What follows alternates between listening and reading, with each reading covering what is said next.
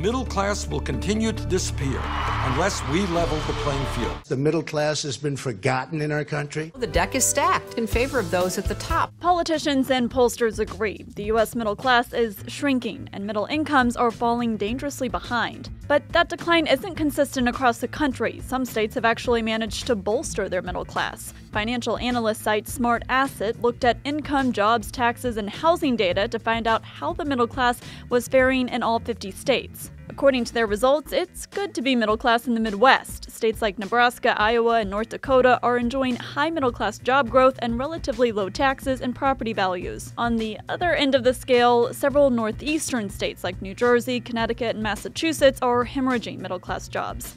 Middle class households only make up around 40% of the population in those states. For Newsy, I'm Katie Link.